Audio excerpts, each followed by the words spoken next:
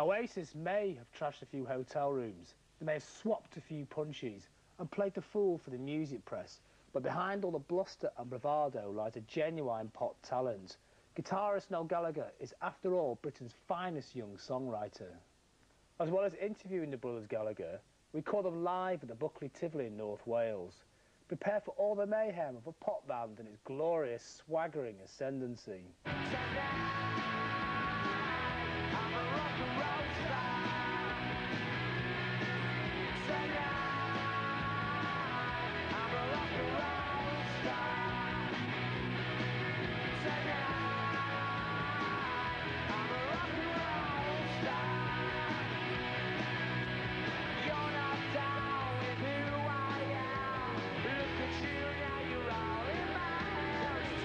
The reason I started this band was because I love music, and above all else, I love the music that I could write.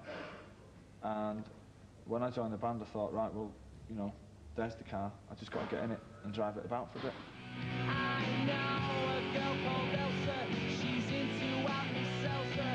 She sniffs it through a cane on a supersonic train, and she makes me laugh.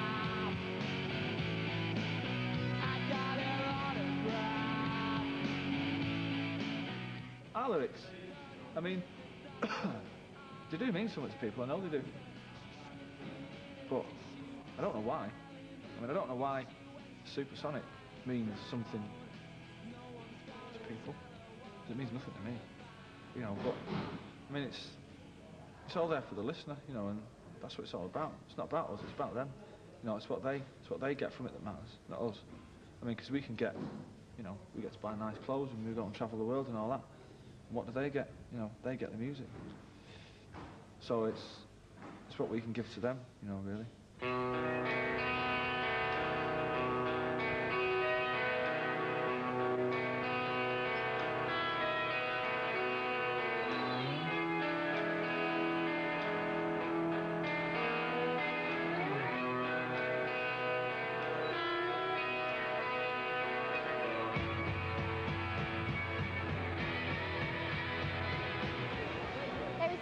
Like Oasis, they're trying to get the youth culture out of raves, taking drugs and stuff, and back into the gigs where they belong.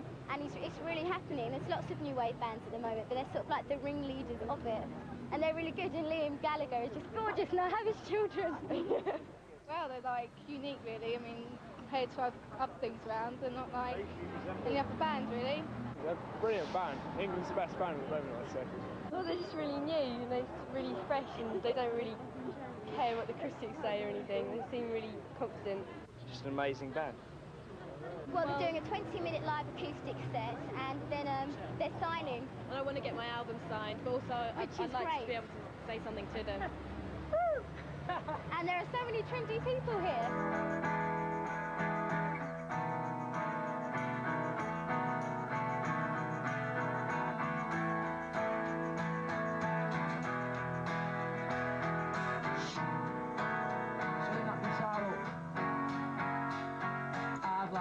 To be somebody else and not know where I've been.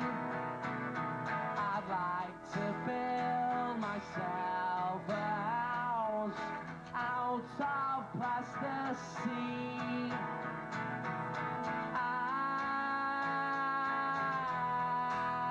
Shake along with me.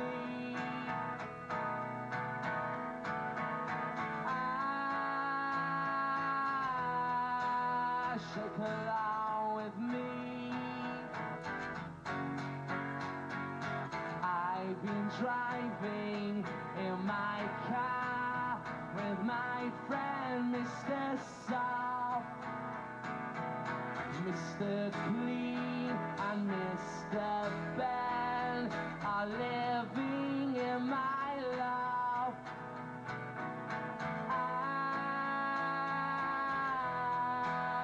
Shake along with me.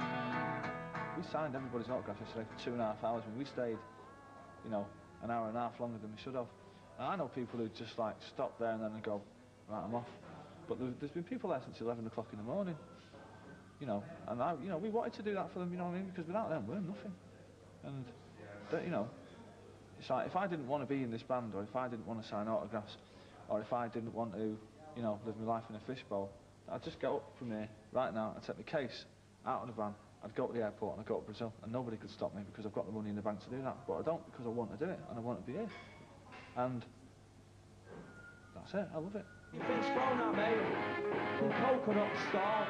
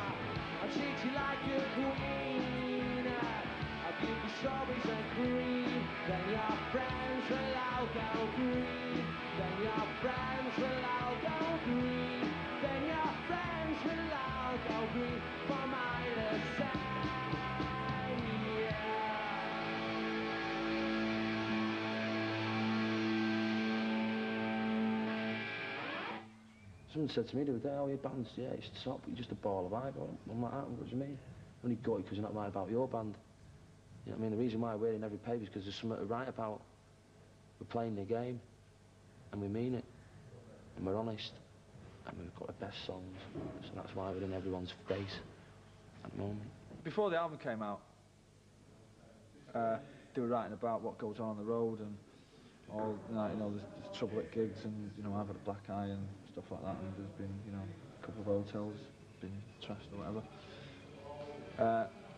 And I was a bit like, yeah, but what about the music? But now the album's been reviewed and they've actually gone in and reviewed the record for what it is, then I'm happy now, you know, because now everyone knows it's a great record. Simple as that. I need to be myself. I can't be no one else. I'm feeling supersonic. Give me gin and tonic. You can have it all, but how much do you want it?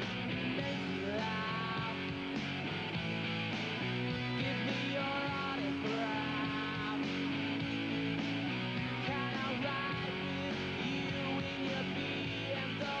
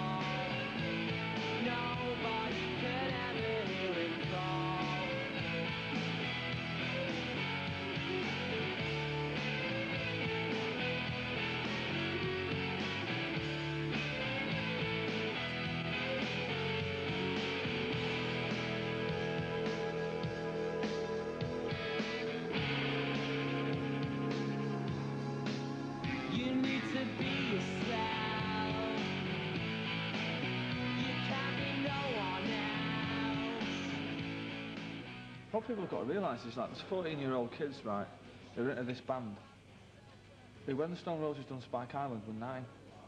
So they've never known anything like that. All they've known is 2 Unlimited and The Prodigy, right? And then there's like 20-year-old people who were 15 at Spike Island who've now grown up. And they remember that, and they can see, I think they can see something in us that they got from Spike Island. But the important thing is that there's a lot of 14-year-old kids who were 9 when Spike Island was happening and they couldn't get in, or they weren't even interested in music, and we will be the first band that they get into. And then if we can turn them on to the Beatles and the Stones and the Stone Roses and all the rest of it, then, you know, music goes on, doesn't it? You know, if they go out and buy a few Beatles albums, and pick up a guitar and then start a band and influence the next generation of 9-year-olds, then rock and roll won't die. We have got an hard edge and it's pretty poppy with it, you know what I mean? And all you've got is like, take that, you know what I mean? After that age, you know what I mean, there's nothing else, you know what I mean? People who are a bit older than what, you know what I mean, say they're 17, 18, there's nothing else for them. Do you know what I mean?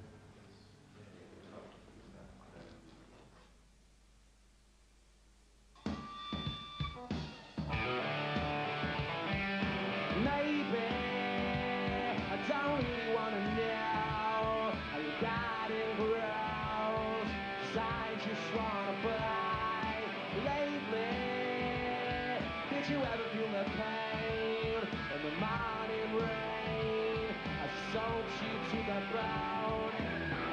And maybe I just wanna fly, wanna live but I wanna die. Maybe I just wanna breathe, maybe I just don't believe. Maybe you're the same as me, we see things I'll never see.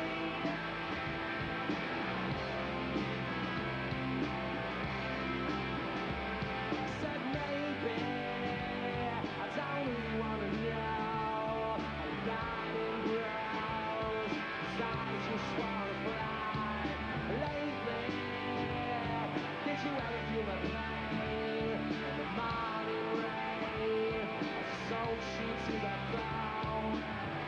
But maybe I will never be all the things that I wanna be. Now is not the time to cry, now's the time to find out why. I think you're the same as me, take 2 sugars in the sea.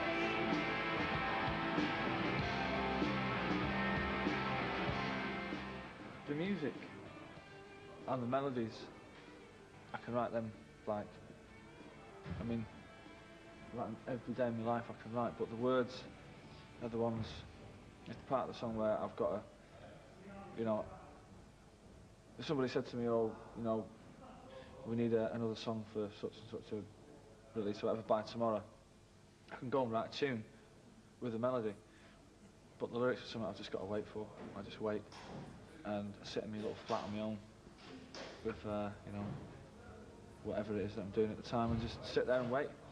The lyrics just come, I can't force myself to write lyrics, but the music's easy, the music's a doddle. He's not writing for me, he's writing for him. He's writing some bits of me, you know what I mean, and for the band and that, but he just writes his thing and it's right with me.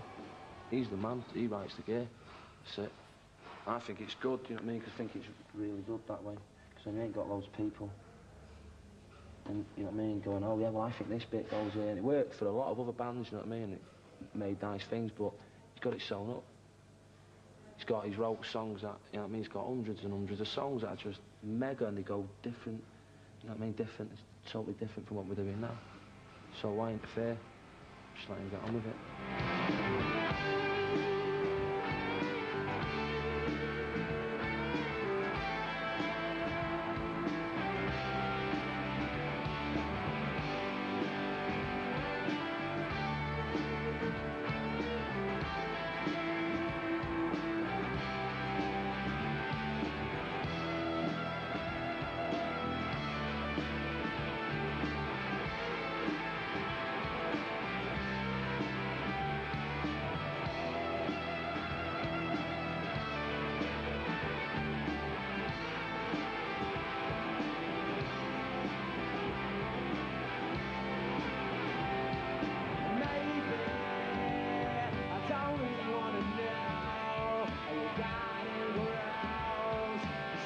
Just wanna fly lately.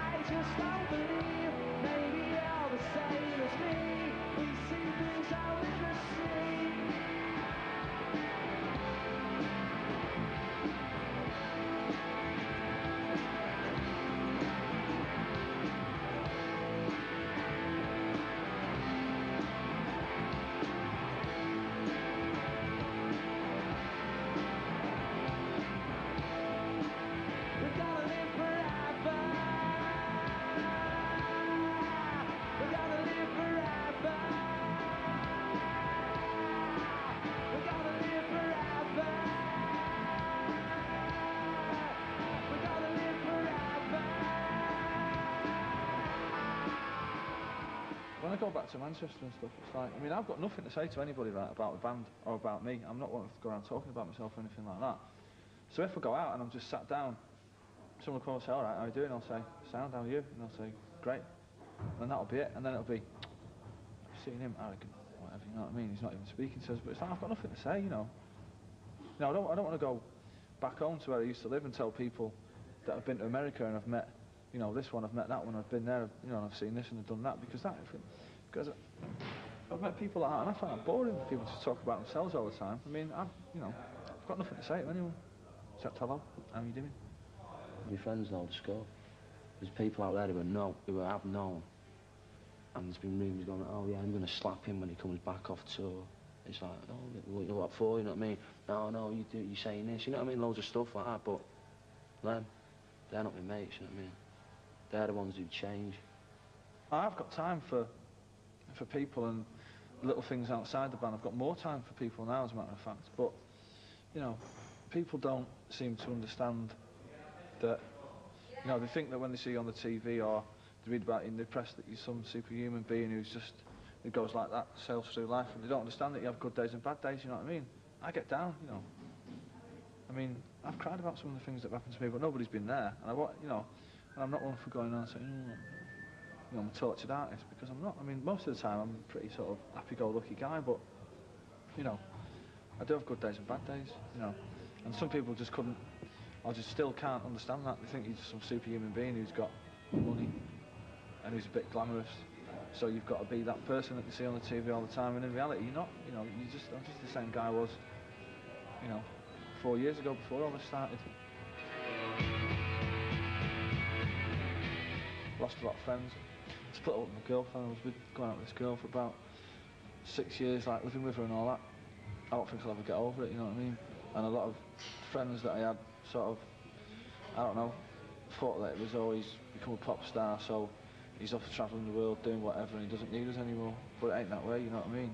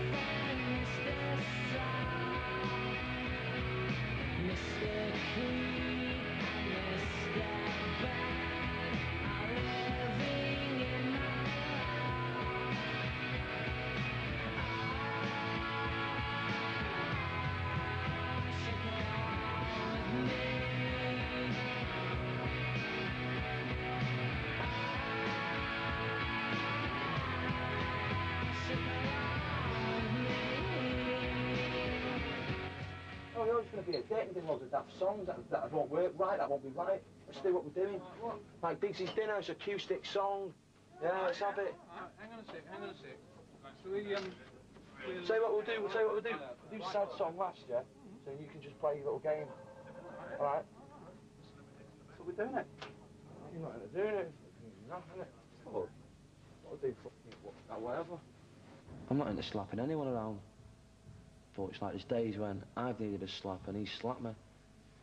And there's days when he's needed a slap, so I've slapped him. I've gone on a big fight, we hadn't talked for about 2 months. You know what I mean, going like that. Just like that. And then we just sort of like grown up one day. And then, nah, I start talking. I mean, in a band, it's not right for all the other people in the band. When they're coming in after the gig, we get off after down the Walrus, and everyone else, them three stay on. Come backstage, me and him are like, oh, proper, you know what I mean? So we had a chat with the manager and said, right, you know what I mean, it's not right, this ain't healthy, so chill.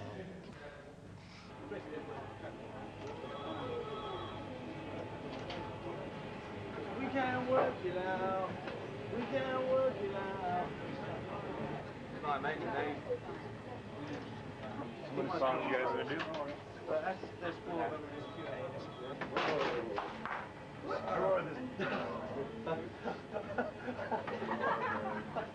Tell you what, man, it's a good job you sold millions of albums because you don't have to pay for that. Anyone's got a shower? I mean, a towel? I say the Beatles were at the top. If there is a top, I say they were at the top. A lot of other bands were sort of like, just not quite there, you know what I mean? I just want to be like, you know what I mean? Or like, whatever. Depends. I just want like, what night, day is it today? Tuesday, yeah? You know what I mean? People coming here tonight on a Tuesday, it's raining, it's in Buckley. People are coming down here and going, yeah, man, top one, this is going to be a mega night. And it's giving it something, you know what I mean? It happened to me with the Roses. I went there and I thought, yeah, man, it's top, man. I'm really glad to be part of it. And that's what it's all about. Is it my imagination, or have I finally found something worth living for?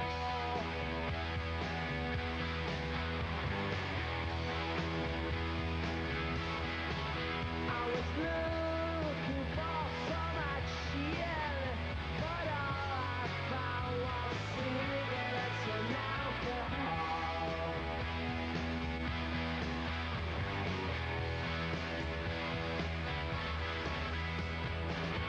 You can wait for a lifetime to spend your days in the sunshine. You might as well do the white lie, 'cause when it comes on top, you gotta make it happen. You gotta make it happen. You gotta make it happen. You gotta make it happen.